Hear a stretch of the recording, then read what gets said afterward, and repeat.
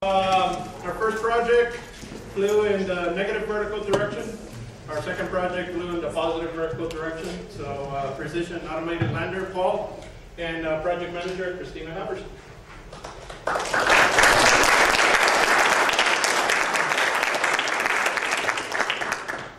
Thank you. Well, welcome everybody to Perry Galacticon's System Validation Review of the Precision Automated Lander, also known as PAL. My name is Christina Halverson, and I'm the project manager for this project.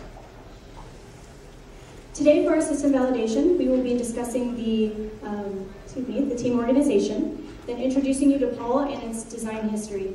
We will also discuss the subsystem validation testing and outcomes, as well as the system validation testing and outcomes.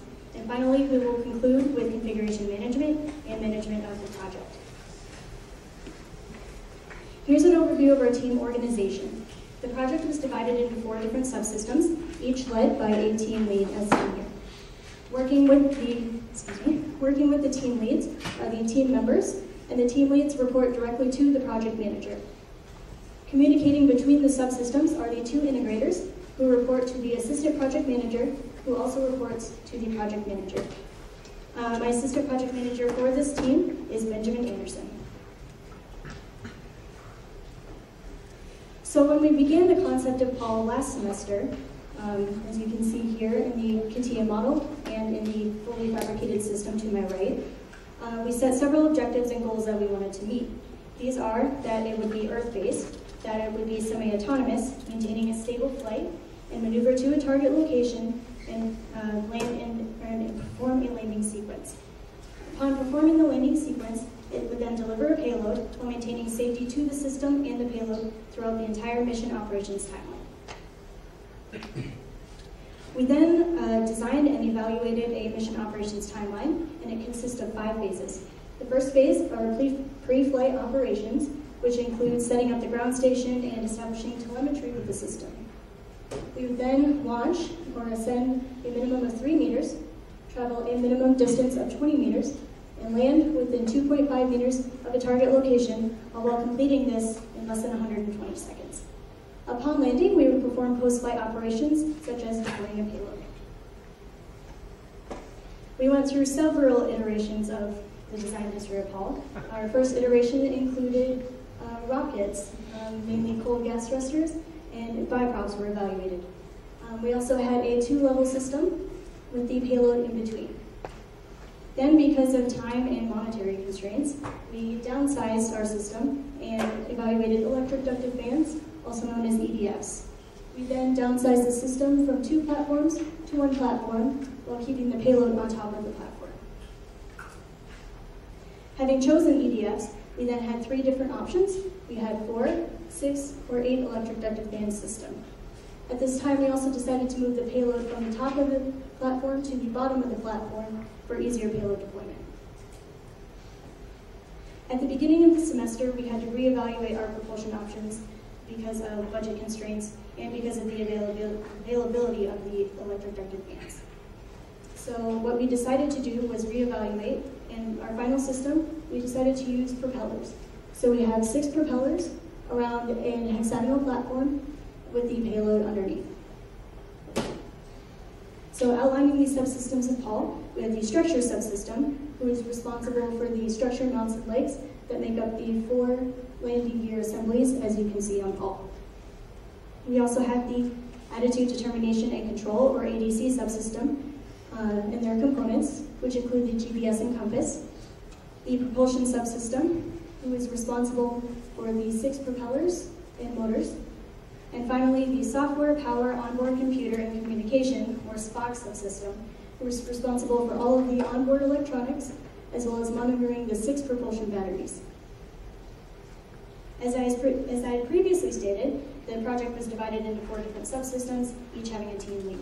For the ADC team lead, we have Megan Calloway. The propulsion team lead, Zachary Henney. The structure team lead, Alexander Noyes. And finally, the SPOC team lead, Melissa Blue. And with that, I will pass it off to Megan Calloway to discuss the ADC subsystem. Thank you, Christina. As you said, my name is Megan Calloway. I am the team lead for the Attitude Determination and Control Subsystem.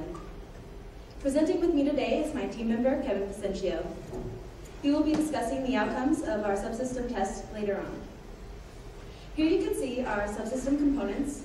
In the middle, you can see the ERAU-Pilot Mega, or APM 2.6, which was an autopilot. Our GPS over here, our power module, and then our ADC antenna, which was sending telemetry data to the ground station.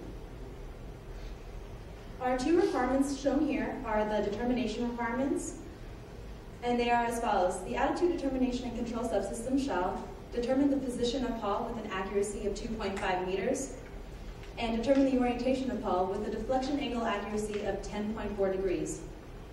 It will be noted later that the control requirements will be shown later on in this presentation.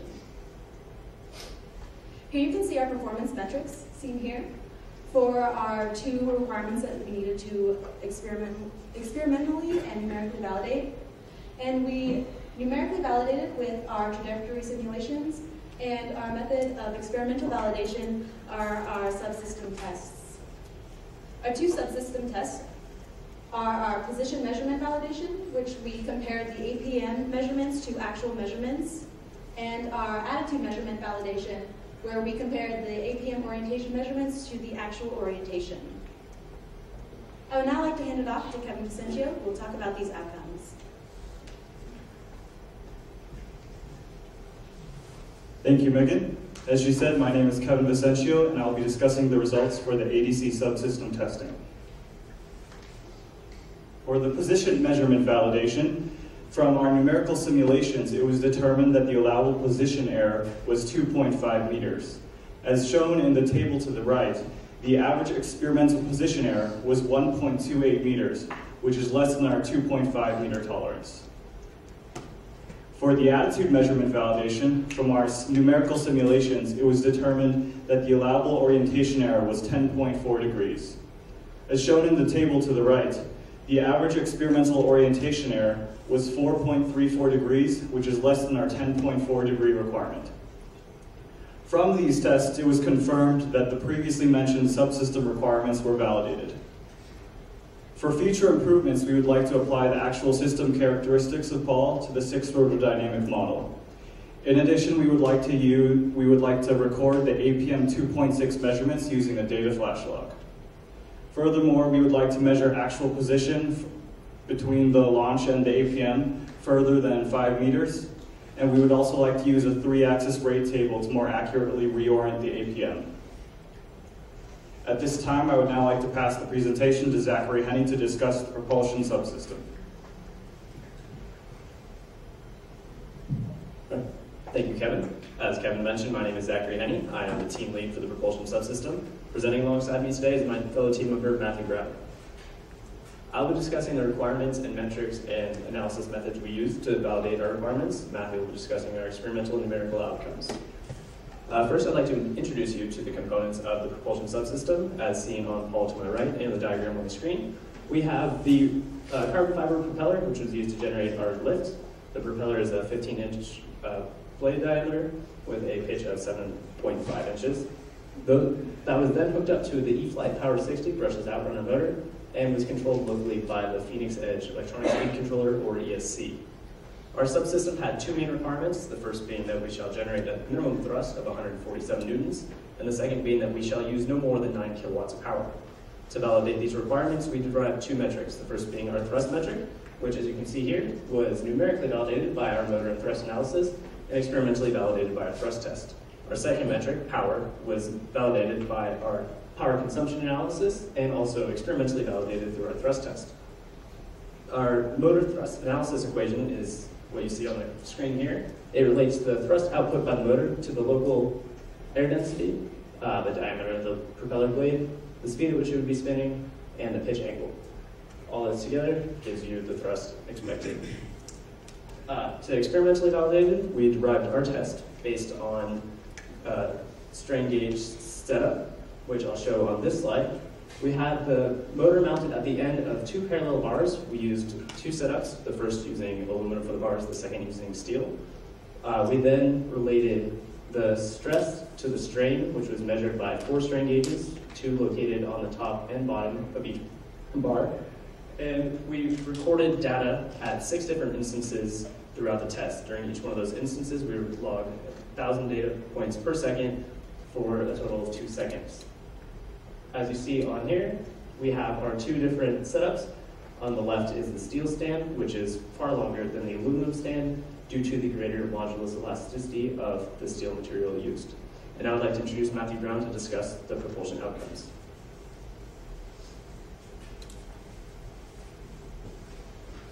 Thank you, Zachary. As he said, my name is Matthew Brown. I will be discussing the outcomes of the propulsion subsystem testing. After calibration, the motors were attached and run at 6 different thrust levels. Using the strain measurements from those, using the strain measurements, we were able to calculate the thrust and present this as a function of time. Now this is presented as a function of time because it shows that the sampling frequency of 1,000 hertz over the 2 seconds does show the trends, the horizontal trends at each sample time. That data was then filtered and averaged to produce a single thrust value as a function of the throttle input. The throttle input is a PWM signal, also known as a power modulated signal, measured in microseconds. This is the signal that would be that the electronic speed controllers would be receiving from the APM in order to determine the thrust, the throttle setting.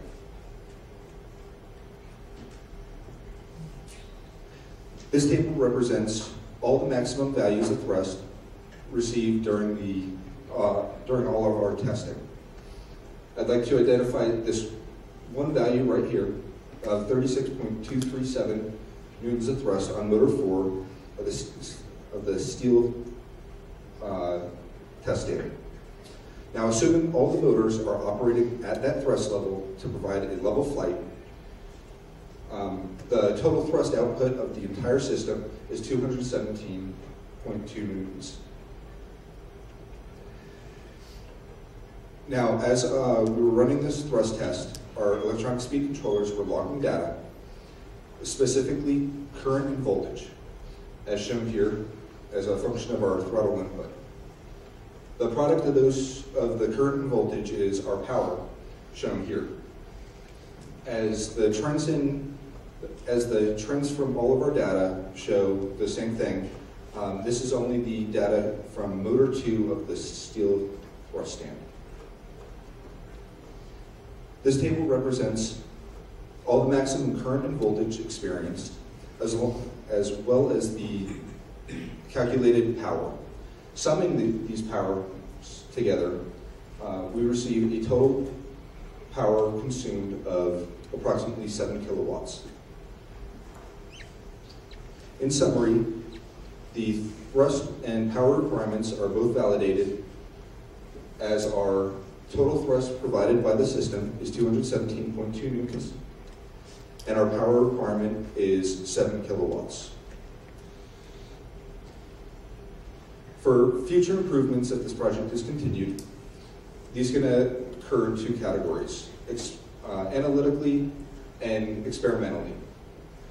In the analytical procedure, we can improve our results by using a maximum maximum battery voltage rather than the nominal voltage given by the battery, as these batteries were using a full charge at the time of testing. We could also calculate the true thrust curve rather than assuming a linear thrust curve as the equation that Zach specified earlier assumed a linear thrust curve. For the experimental procedure, we can improve by using exact beam bending equations for our test stands rather than assuming simplified beam bending theory. And finally, we can remove observed noise from the system due to the vibrations of the motors by incorporating a filter into the LabVIEW code. I'd now like to turn the presentation over to Alexander Noyes to discuss the structure subsystem.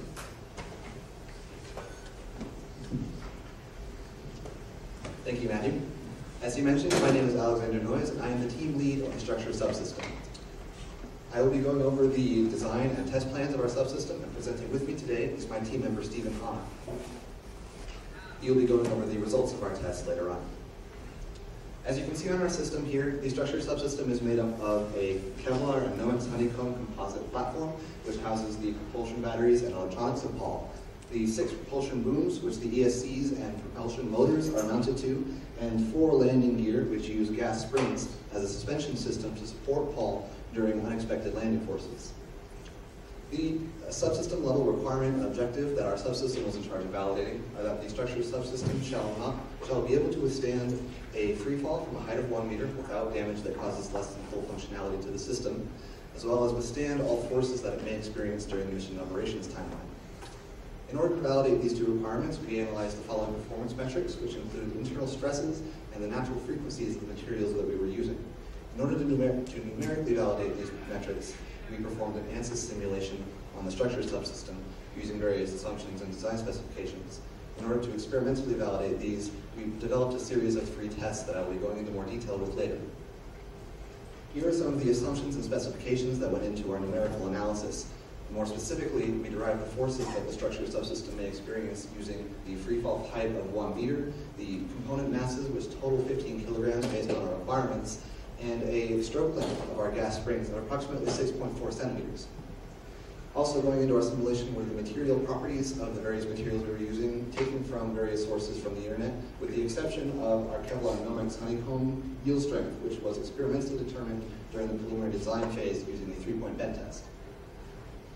These are the 4 tests that our subsystem conducted in order to validate our requirements, the first of which being a 3-point bend test on the carbon fiber tubing that we were using in our propulsion booms, in which we loaded a specimen of the carbon fiber tube on a test stand and applied bending forces to figure out the maximum force that it would experience at breakage. We then performed a vibration test on the Kevlar Nomex honeycomb platform, in which we clamped it to a shaker table in its upright position and vibrated it through the operating frequencies of our propulsion motors to determine if there were any natural frequencies in that range. We did the same test for the carbon fiber tubes, except that we clamped it to the shaker table in its horizontal position and vibrated it through the same range. We then performed a structure subsystem impact test, in which we hung the structure from a string approximately 1 meter in height above the ground, and then cut the string to observe the impact for any damage that may cause less than full functionality. With that, I would like to pass the presentation to Stephen Hahn to discuss the outcomes of our tests. Thank you, Alexander. As you mentioned, my name is Stephen Hahn, and I'll be presenting the outcomes of the structure testing as well as the analytical procedures. First, we needed to conduct an ANSYS simulation using the free fall forces of 1 meter. On the left here, you can see this simulation where the maximum stress in the carbon fiber tubes was approximately 225 megapascals. In order to validate this experimentally, we conducted a 3-point bend test mentioned by Alexander. The results of this bend test are seen here on the right, where breakage occurred at approximately 2,020 newtons.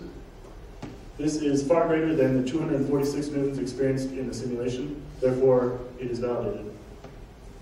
We then did vibration testing of both the Nomex platform as well as the carbon fiber tubes.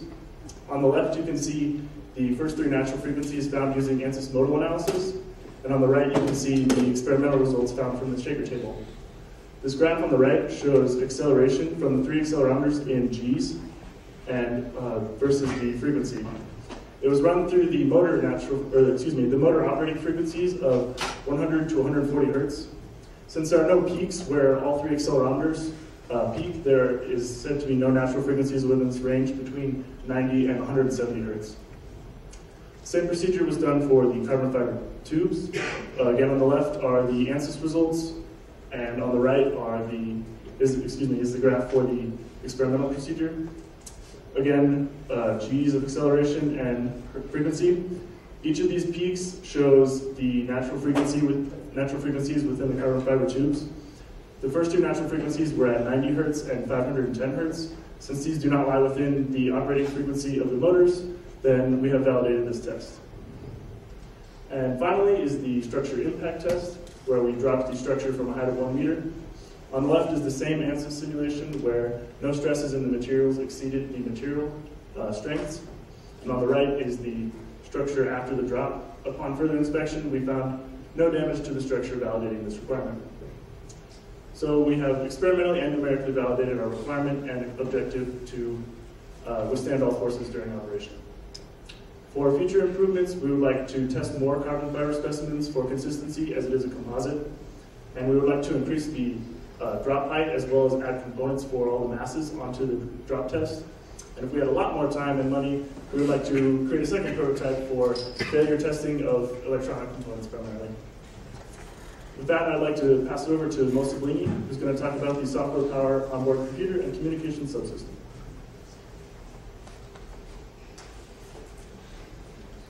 Thank you, Stephen. As you mentioned, my name is Mo Sablini, and I'll be taking you through the software powered onboard computer and communication subsystem, otherwise known as SPOC. Presenting with me and also working with me today is team member Adrian Rector. Also working with me is team member Jennifer Changsu. I will be taking you through the analytical and test procedures, and Adrian will be taking you through the results of that analysis and these tests. The requirements that we needed to validate for the SPOC subsystem were that SPOC shall provide a minimum of 1.5 kilowatts of power to each motor of the propulsion subsystem, as well as provide a minimum of 30 watts to the electronics of Paul. Here is a block diagram of the SPOC subsystem that I'll be walking you through. The key here represents the power and signal, power shown in red, the signals are shown in green. Starting from the left, we have the electronics battery, which feeds into the power module. The power module then powers the attitude termination control subsystem, the microcontroller onboard Paul, the relay, and the solenoid. The microcontroller here is an Arduino Mega, which controls and powers the 7 temperature sensors, the temperature and humidity sensor inside the SPOC box, 2 ultrasonic sensors, the buzzer, SD card shield, and XB. The XB transceiver is connected to the SPOC antenna. This antenna is connected wirelessly to the SPOC antenna at the ground station, which is connected to another XB and to the SPOC laptop. Similarly, the ADC laptop is connected to a ground station antenna, which is linked wirelessly to the one over here. The ADC subsystem provides input to the ESC, which also draws power from each of the propulsion batteries. The ESC then provides power and logic into each of the motors. Shown here are the performance metrics for each of the requirements. The metric we tested was the power output, The method of numerical validation was taking the nominal voltage and C rating of the battery, and for the experimental validation was performing a battery capability test. This is SPOC's analysis method. These are the 2 important equations that we used. First is that power is equal to the maximum continuous current provided by the battery times the voltage of the battery. The maximum continuous current is calculated by taking the capacity of the battery, multiplying that by the C rating of the battery. These are test planes for each of these, to perform for each of these requirements. The purpose was, again, to validate the power output of each battery, that it meets the requirement. And this was performed by measuring the voltage and current using the Agilent 344018 multimeter. This is the test method that we use to analyze the results of the test. Again, we use the equation power is equal to the current times the voltage of the battery. The pass-fail criteria for each of the batteries was, for the propulsion battery, a minimum of 1.5 kilowatts of power. For the electronics battery, a minimum of 30 watts of power, and would fail if it did not meet that. I would like to hand it off to Adrian Rector to discuss the outcomes of these tests and analysis. Thank you, Mo. As you stated, my name is Adrian Rector, and I will be discussing the outcomes of SPOC testing and analysis. Using the equations that Mo previously discussed, we found that we could expect a 2.3 kilowatt output from the propulsion batteries and 42.6 watts from the electronics battery. It should be noted that this analysis was completed using the nominal voltage, as well as the current range was derived from the C rating as well as the capacity. And as there was a range for the C ratings for the battery, of the propulsion batteries, there was a range for the maximum current. Continuing into our experimental results, We were unable to measure the current due to a lack of equipment that could actually pull as well as measure the high amperage that we were expecting, as the Agilent 34401A is limited to 3 amps. Therefore, as battery manufacturers are required to test the C rating before they ship, we use the minimum C rating analysis result of current shown here. The voltages, as you noticed from previously, are actually higher as this was done post-charging and therefore not at a nominal stance. The resulting powers are shown here with 43.5 watts for the electronics battery and 2.63 kilowatts for the propulsion batteries. Comparing the results of the experimental and the analysis, we find the 2% difference for the electronics battery as well as the 11% difference for the propulsion batteries. This is entirely contributed to the different states of the voltage measurements versus nominal and charge. Continuing then on to, continuing into the conclusion of our results and our validation of our requirements, as we produced greater than 30 watts for our electronics battery and as we produced greater than 1.5 kilowatts for propulsion batteries, we consider both of our requirements validated. Should we continue into the next semester, we would recommend that we would buy a resistor network, which at the time we do not have the time allowance or the funds to do so, as this would allow us to produce a load on the batteries that would then draw the higher current values, as well as use different multimeters. We did find a multimeter on campus that can measure 10 amps, and as well as we found later that the ESCs could measure the higher current values. Finally, during the test, we designed a 2-cell battery. During all of these tests, the measurements were made for a 2-cell battery. However, as we were doing subsequent tests following each other, we required longer periods of time than what would be just required for our flight. Therefore, if you notice, there's actually a different battery located on here and is shown up on the screen.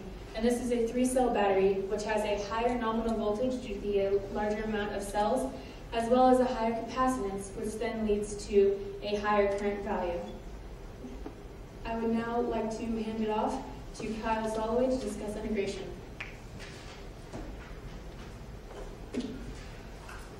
Thank you, Adrian. As she said, my name is Kyle Soloway, and I will be discussing integration. Presenting with me today is Assistant Project Manager and Lead Integrator Benjamin Anderson, who will be discussing the configuration management documents, and also fellow integrator Aaron Taylor, who will be discussing the integration outcomes. Here we see the system level requirements, which were tested during the system weight test and the overall system flight test. These requirements state that Paul shall have a mass no more than 15 kilograms, including the payload, ascend to a height of at least 3 meters relative to the ERAU Recreational Field 1, travel a minimum of 20 meters to a target location, have a maximum flight time of 120 seconds, land within 2.5 meters of a target location, and be no more than 75 meters from the ground station during all phases of the mission operation. And here we see the ADC subsystem level requirements, which were tested during the overall system flight. Therefore, we will be discussing their validation in the integration sections. So here we see the system level metrics, which were tested during both tests. Here are the metrics. Over here are the corresponding requirements. And here we have our method of numeric validation and our method of experimental validation. And same with as the previous table, here we see the ADC subsystem level metrics. Oh, and as before, here we have the metrics that were measured, their corresponding requirement, their method of numeric validation, and their method of experimental validation. So the system weight test was conducted in order to validate our 15 kilogram requirement. This test was conducted several days before our final flight test to ensure that all of the required components were on board the system. For analytical purposes, we use the CATIA mass estimate tool to give a very rough estimate of all the components in our CATIA model. For the actual test, you can see the setup over here in the XFAB building. This test was conducted using a simple digital scale, as well as it was elevated off the table with a small box. The system final flight test was our last test of the semester. It was conducted on the ERAU Recreational Field 1, which is one of the lower soccer fields. Over here, we see a top-down view of the diagram of the field. Each of these dots on here represents a flag, which you will be able to see in our system flight video. This field was set up this way in order to visually validate several of our system level requirements. These middle points here represent the flight path of Paul. Each of these points is a 5-meter increment totaling to 20 meters. At the end of this 20 meters, we have a 2.5-meter radius landing zone. And on either side, we have a 5-meter safety buffer zone. This was done to ensure that if Paul was at no greater than 75 meters from the ground station at any point in time. Also, if Paul was to travel beyond this buffer zone at any point, we would immediately initiate emergency landing procedures. Excuse me. Also, down here at the other end, we have the starting position for the flight. And behind this, we have our ground station, which had the Spock and ADC laptops and antennas, as well as several blast shields for personal safety. For the purpose of maximum height, the APM 2.6 was programmed to 6 meters, which is greater than our 3-meter minimum requirement. Our flight was limited to a maximum of 120 seconds requirement. To validate this requirement during our test, we used stopwatches, which began timing as soon as our launch countdown reached 0 and ended as soon as Paul touched the ground. And finally, for our ADC subsystem metrics and requirements, these were validated using the APM 2.6, which was recording data throughout the flight. This data will be discussed in the next section. And now I'd like to turn it over to Aaron Taylor to discuss the integration outcomes.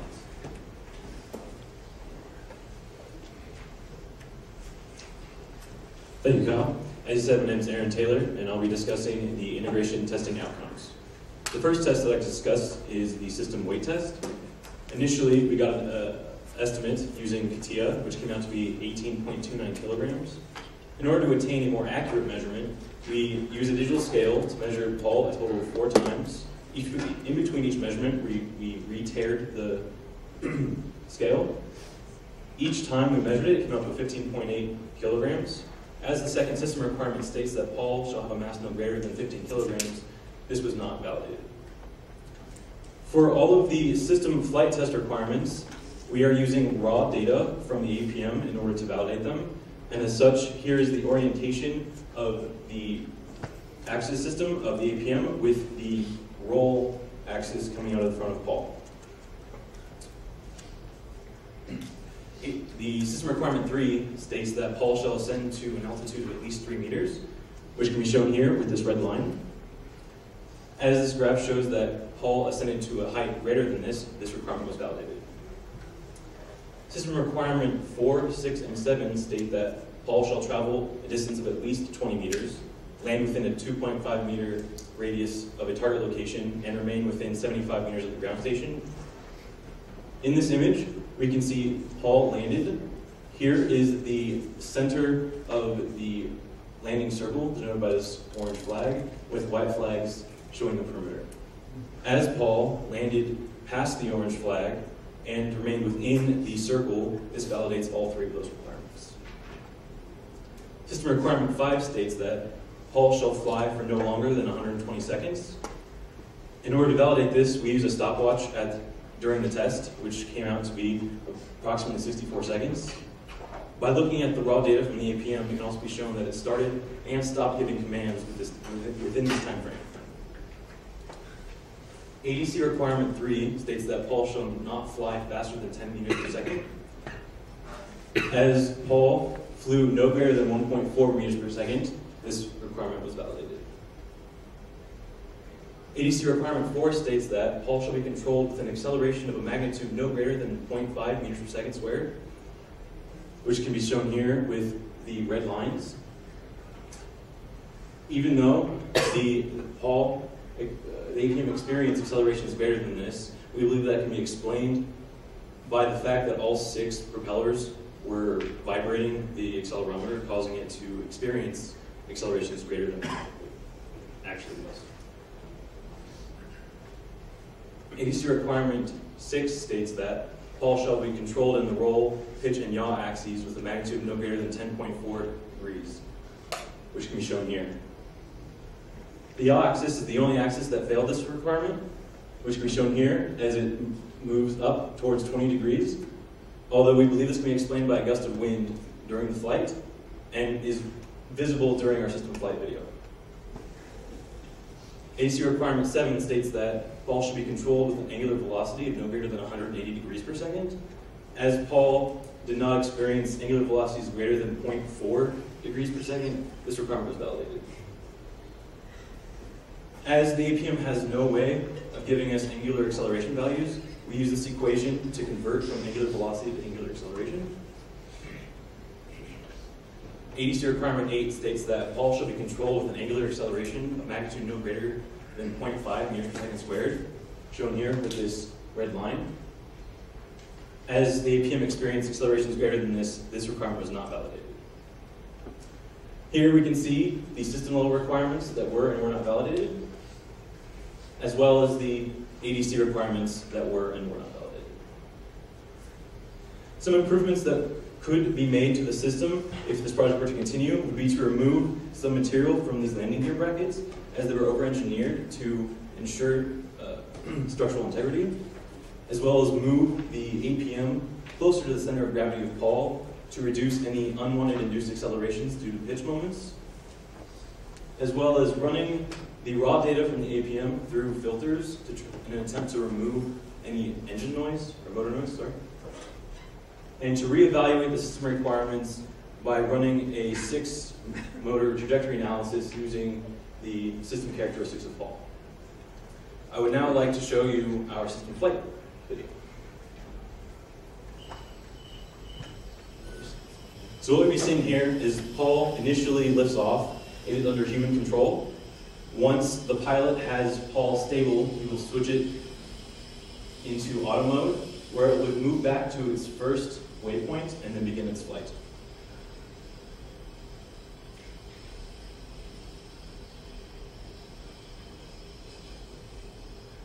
And here it switches into auto mode. As you can see, there are orange flags surrounding the entire flight path as a safety buffer, as well as these white flags showing the path of flight. Here you can see the yaw I was discussing earlier. And here it is approaching the 2.5 meter radius landing flight. And here's a video of us deploying our payload.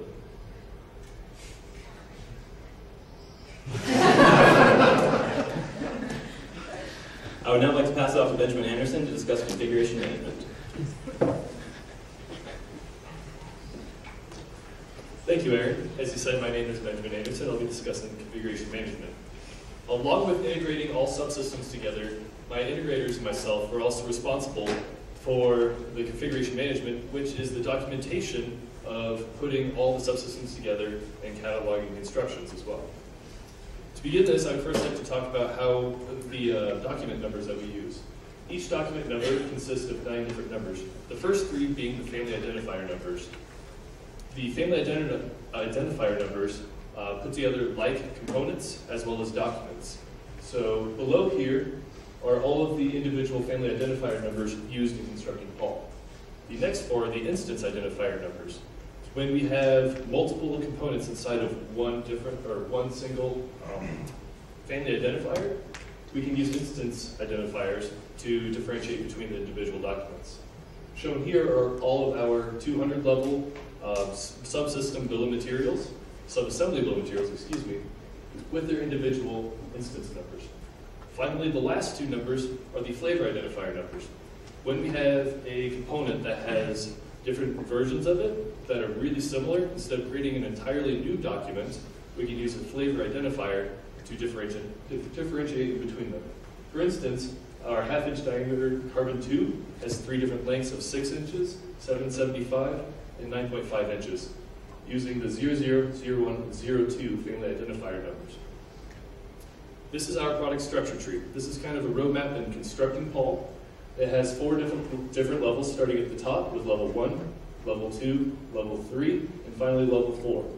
We start from the ground up with level 4, putting together each one of these individual subassemblies and building on top of that finishing with the Paul system assembly, as seen here. Inside of each subassembly, there are two different numbers.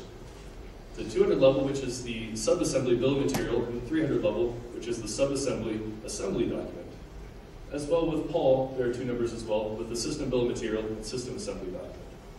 This is the product structure tree in document form.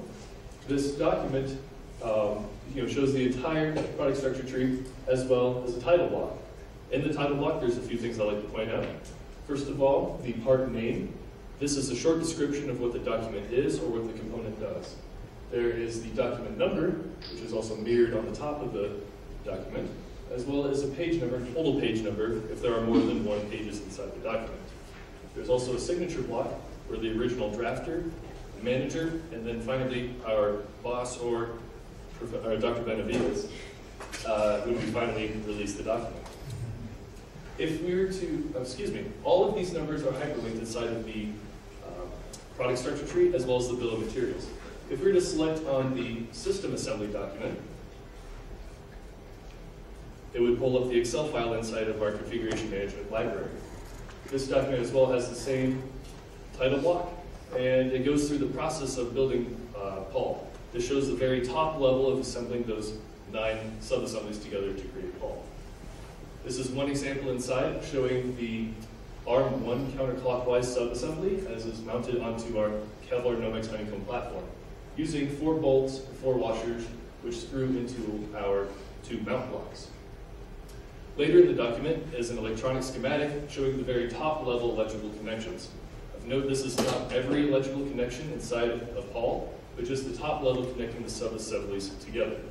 Each sub-assembly is denoted by the dotted lines here, and all the components outside are individual parts that are not inside of a sub-assembly below it. This is the system bill of materials. It is quite large, as you can see, with multiple sub-assemblies inside of it, as well as the individual parts to put them together. Each part has its corresponding part number, which is hyperlinked to its individual document, as well as the description. At the top, it shows all the flavors, if there are flavors for each of the documents, and down below show the quantity of each one of those components in its flavor. If we were to select on the Spock box subassembly, the 200 level bill of material, payload bay subassembly, it shows that there are 2 subassemblies within this subassembly, as well as the hardware required to put it together. The 300 level document of this, the subassembly assembly document, shows the 2 subassemblies, the bay and the door, as it was put together with the corresponding hardware components. This is an example of a part drawing. This is the tube mount bracket. This is the same document that was provided to our machinist, Mr. Patrick David, to create the component in our machine shop here at Every-Riddle. Of note is our tolerance block that we used. This is the general tolerance that we use at our machine shop here to create all of our components. In conclusion, Paul had a 4-level product structure tree. It had 22 unique subassemblies with multiples of a couple of them, totaling 28 subassemblies. There are 93 unique parts with 22 flavors, accumulating a total of 1,055 individual parts. The current document status is that all documents have been completed. All documents have been submitted into our configuration management library. We also have physical copies that are provided over here in 2 of the binders. I'll now pass it off to Christina Halverson, who will conclude with management.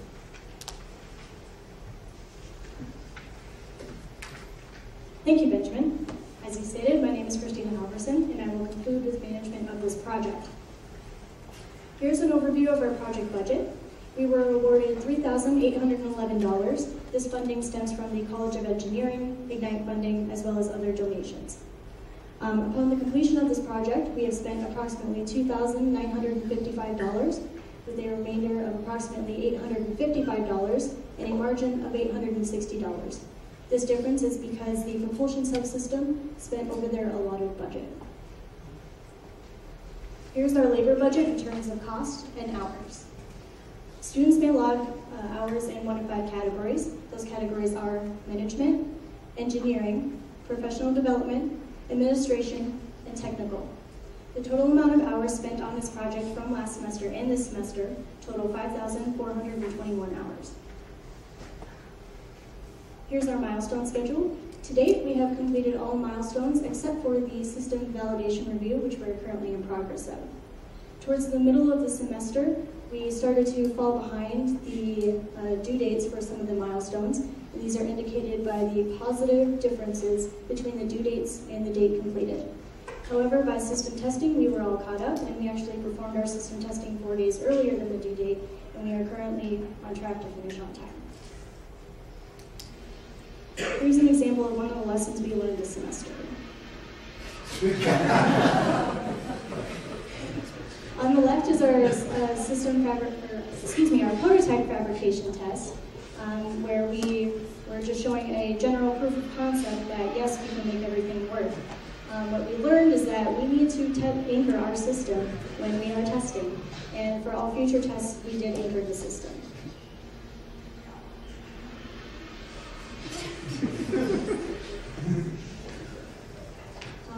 Going along with anchoring the system while you are testing is safety. You can never be too careful, you can never be too cautious. It is better to be safe than sorry. Additionally, we have learned this semester that communication is key, that if one subsystem makes a change, this will affect all other subsystems, and it is necessary to communicate this idea so that the whole system can move forward as a whole. And finally, we learned that requirements shall be your Bible. If it's not in a requirement, don't put it in. It's not necessary. Paragalacticon would like to thank Drs. Beck and Benavides for their continued support and guidance in this project, as well as all other faculty, staff, donors, supporters to this project. This concludes our presentation, but before I invite my team to join me on stage, I would like to invite the Spock team to come up and give you a demonstration of the payload deployment.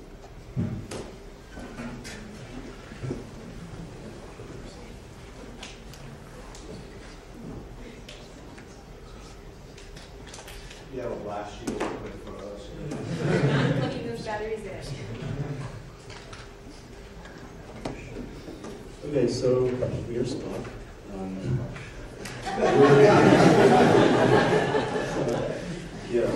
So I'm going to walk you through our one of our system requirements was to deploy the payload, which was the RC card. So walking through it here, we have a door here, which I'm sure you saw in the video. That was controlled by a solenoid, and the diagram, the connections are shown up here. So the solenoid here is what latches onto the door. That is powered through there's a connection through the platform to thread the wire through the top of the platform to these connectors. This connector feeds into the Spock box into this relay.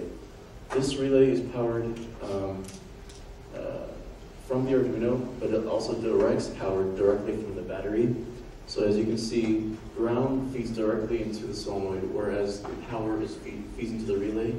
And when the relay is open, the power won't be fed to the solenoid. The power is fed to the solenoid once it is controlled from the ground station. We developed a GUI in MATLAB to display the data, and for this purpose, control the deployment of the payload door by activating the solenoid. The solenoid retracts when it gets power. When it gets power, it gets magnetized, and the stroke length of the solenoid is enough to allow the payload door to deploy. Now you can plug in the battery. And then this is our GUI that was developed. We have battery sensors for each of the batteries. As you can see, Jen is connecting to the COM port that is connected to the XB of the ground station and connected directly to the computer, which communicates to the antenna on board. As you can see, we also have temperature sensors for inside the Spock box. We have height measurements. As you can see, we're starting to get data. This is our raw packet data string, and you can see the packets we're getting. I will now allow Jen to click the relay's payload door. Thank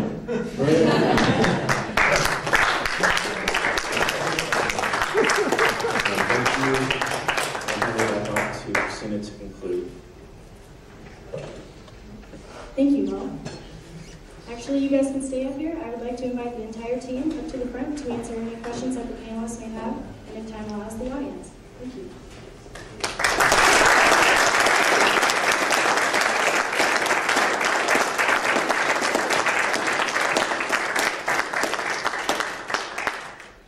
As long and rough.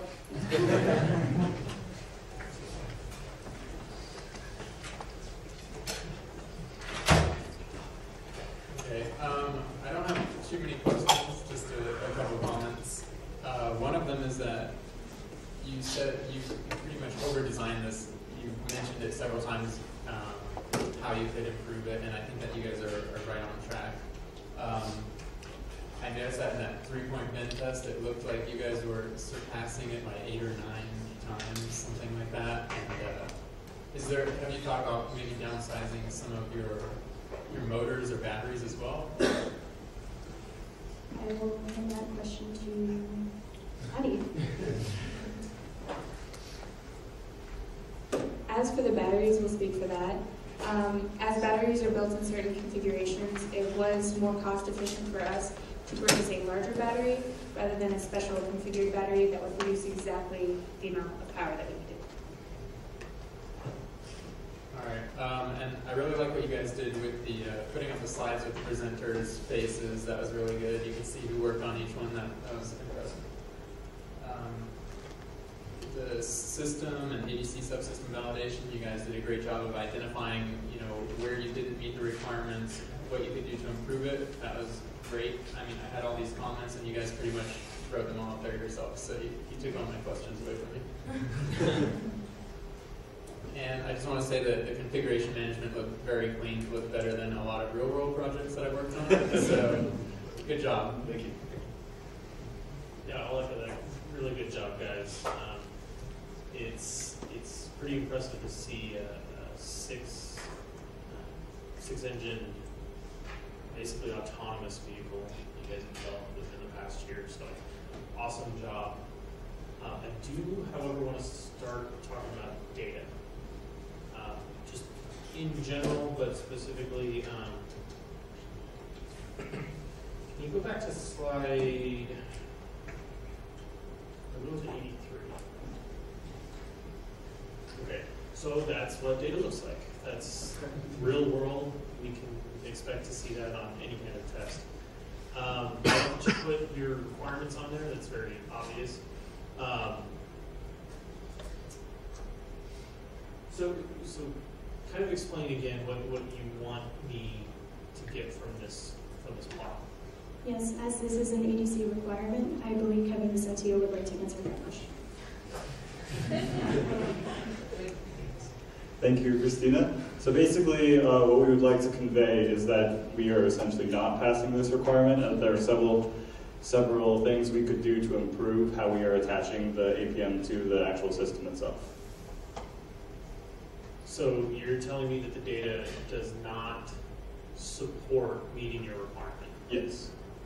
Okay. Obviously, there's a lot of noise in there. What type of sensor is providing this data? You guys answer, like, physically, what type of sensor is it? It's an accelerometer. What type of accelerometer? I would like to defer this question to Megan. In the APM, there is an MPU 6000 that has a gyroscope and accelerometer that is built in, and that is the accelerometer that is used that is representing this data. Okay, so are you getting, what kind of data are you getting off the APM? I'm pretty sure it's the raw data. I would like to pass that back over to Kevin. That's okay, teamwork's good. So I believe it's the acceleration, so it's actually the G's. Okay, but you keep using the word raw to describe the data over and over again. Are you sure it's raw data? Is it coming to you as a voltage, as a, so where I'm going with the question is, you need to understand the hardware and the assumptions and the limitations of the sensors you're using. So raw data is great, and it's a good thing to report, but presenting raw data to me, especially in terms of requirement, is not so great. There's noise in it, and I need to know what of this blue data up here is noise and what I can believe. Because if you have noise that's going out to, in this case, I don't know, 1,000% of your requirement, that looks really bad. But in reality, that may be a single point out there. So you guys, later on, you alluded to filtering. What kind of filtering do you guys want to do? Did you guys look into that? Do any research on what kind of filtering would be best to apply to this? Due to time constraints, we did not do any extensive research. However, off the top of our heads, we could go with low pass filtering due to the high noise values. Okay. Let's say that low pass filtering is not a filter that you want to use for that, but that's a whole world. You know, I realize you guys didn't have time to look into that, but just know, be prepared for questions like that. So I think you guys did a good job. Otherwise, there's one more thing I wanted to.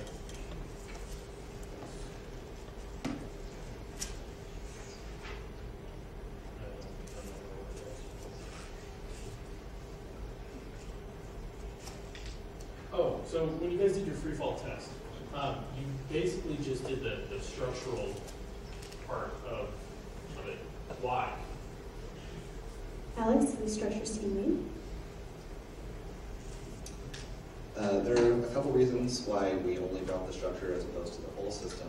The first of which being that it was part of the requirement that it states that the structure subsystem shall withstand a free fall of 1 meter.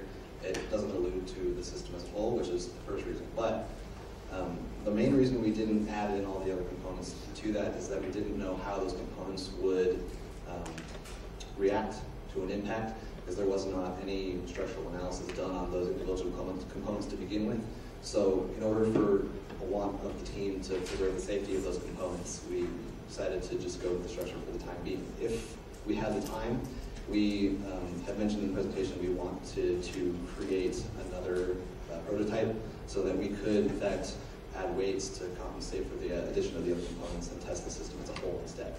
Okay, weight's part of it, but inertia and stiffness is also a huge impact. So, all right, thanks guys. How come you didn't do weights at this level? That was one of my questions as well. As in add in weights? Yeah, just putting weights on top of your structure when you did your drop test to try to simulate some of the additional components. Part of it was being unable to simulate exactly how it would perform as like using weights in those specific locations. It wouldn't necessarily let me restart the answer to that question. I don't know where I was going with that.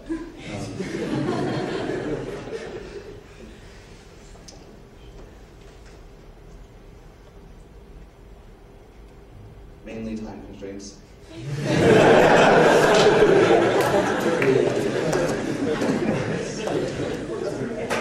I don't have that great of an answer for it, other than it wasn't in the requirements, so it wasn't necessary at the time. I really would like to go back and add ways to it, but part of it was not being able to find a way to secure them safely other than just duct tape. It is a good reason. It is a industry representative. Yeah. All the time. Coming from you now I really want to go back and do it. So with how many batteries you guys have on your system, did you consider doing redundancy going to 2 different motors and kind of building in the capability in case you lose one of your batteries? I would like to pass that to the spot team. We did at one point consider cross-tying the batteries into a single power bus and then feeding the power coming from that into the battery, into the ESCs. We did, however, consult with a professor on campus, Dr. Davis, and he expressed his concern that that would actually result in more of a failure. The APM is programmed to have multiple fail-safes so that if one or two of the motors fail, or say one of the batteries fails and can't power the motor, that it will try its best, in less technical terms, I guess, to recover and land safely. But in terms of feeding the battery to, say, a power bus, two separate motors, we shied away from that. We're kind of afraid that it would fail and would result in catastrophe.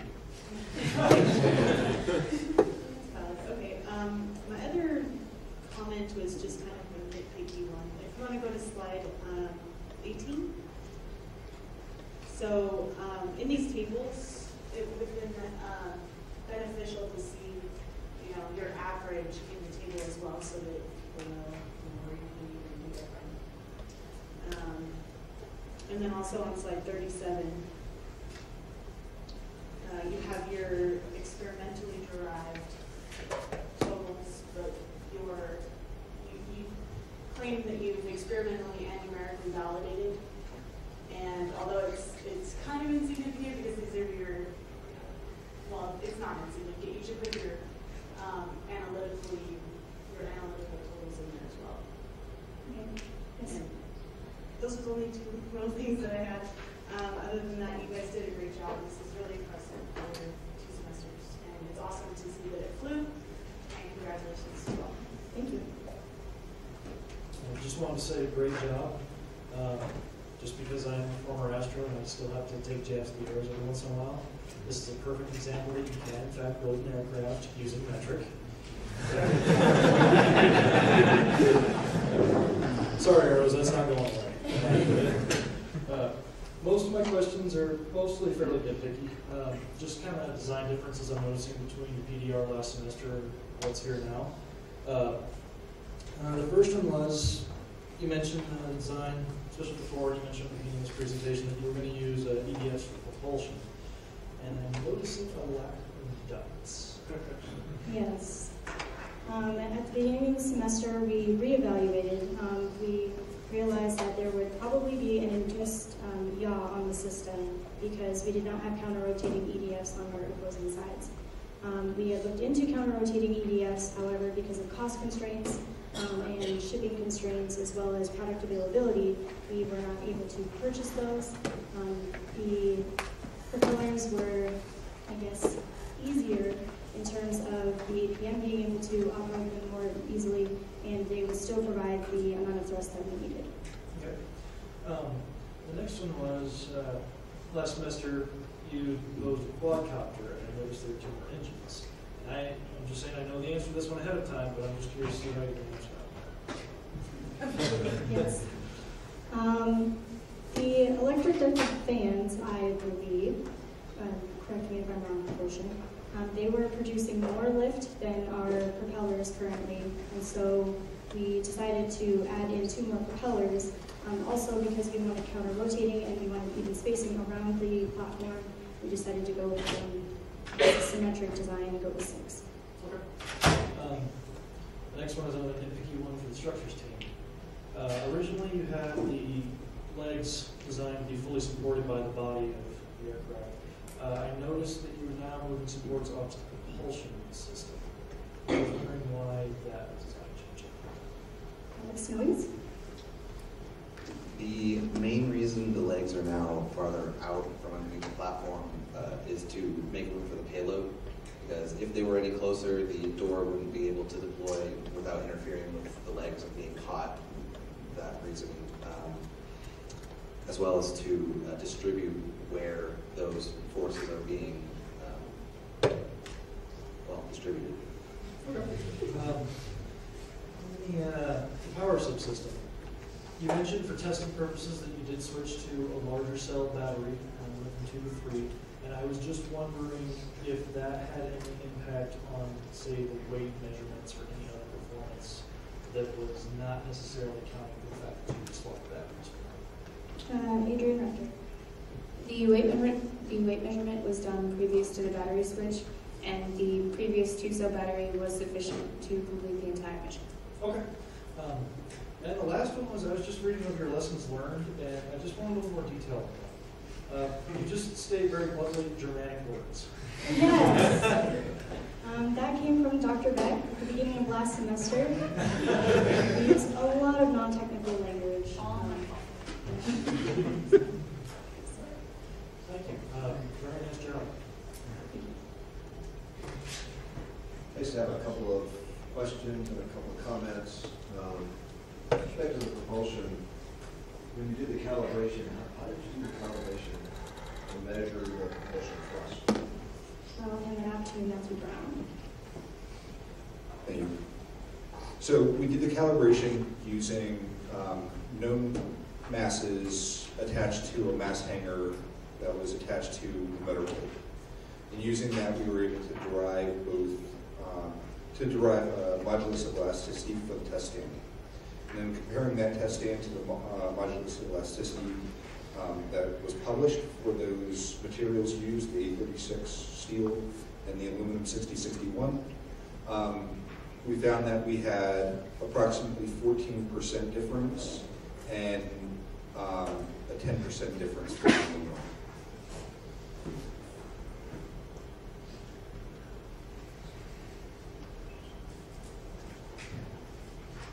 See, my other comment was along the lines of the other one.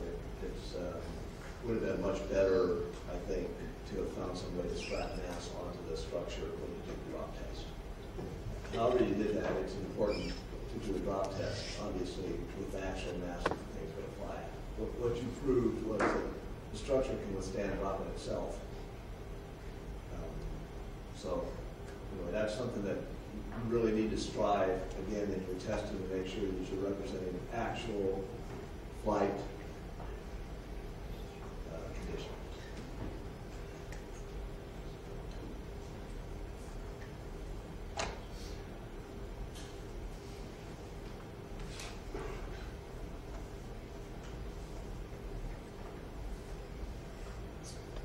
Let's see, the configuration management presentation was astounding. I echo the comment from down. I've seen numerous contractor presentations that don't have anywhere near as good a configuration management system as what you guys just demonstrated. That was, you're hired. He's looking for Jeff.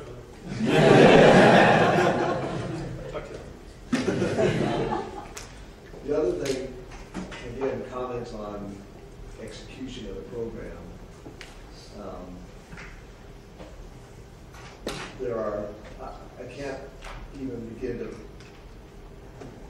come up with the percent of projects that I've been around that actually finished within budget and on schedule. So you guys did an amazing job there, especially considering you got 10 days behind at one point in time. We were able to catch up and make your endpoint. Government program offices love that kind of execution. So, very good job there. And overall, outstanding presentation. Really outstanding presentation. It's a pretty complex design to design, build, and test within 8 months or 6 months, whatever it is. They're a really great job. You guys, I bet there was a lot of sleepless nights.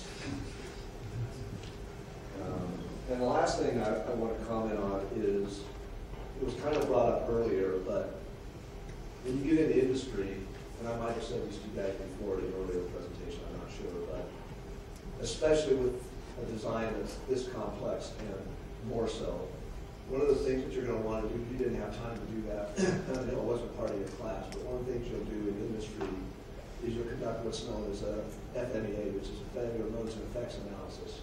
And it will be looking for what kind of failures you might have and how you might design in backup, redundancy, or whatever to overcome those kinds of failures.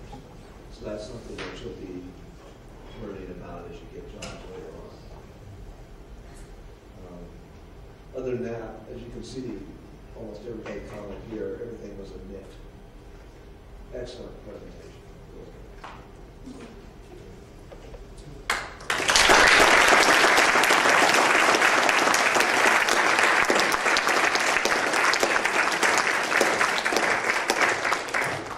I'd like to thank our panelists for coming in today, taking time off of their busy schedules for being here. Thank you. For all the faculty and staff that helped us out these past 2 semesters, thank you all. And for all the students who are not haven't taken preliminary and detailed design, we hope that the presentations today from aero track and energy track and propulsion, robotics and space track, hopefully they've inspired you today. And hopefully you're looking forward to your prelim and detailed experience.